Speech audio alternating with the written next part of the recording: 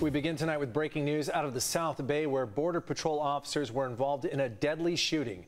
Good evening, and thank you for joining us. I'm Carlo Cicchetto. And I'm Barbara Lee Edwards. Gunfire was reported just before 6 o'clock tonight near the Las Americas Premium Outlets Shopping Center. News 8's Carrie Lane joins us now live from the scene with what we're learning about the investigation. Carrie? Barbara Lee and Carlo, we just received a statement from Border Patrol just a few moments ago stating that the suspect involved in this shooting is dead. Now, this incident did take place at the U.S.-Mexico border near the Las Americas Premium Outlets just before 6 tonight.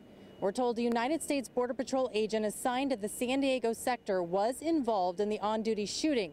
Then, at approximately 6:30 tonight, emergency crews responding pronounced the subject deceased. San Diego PD is assisting Border Patrol agents with the investigation. We're told they're looking into an assault with a deadly weapon after shooting took place at the outlet center here in San Ysidro.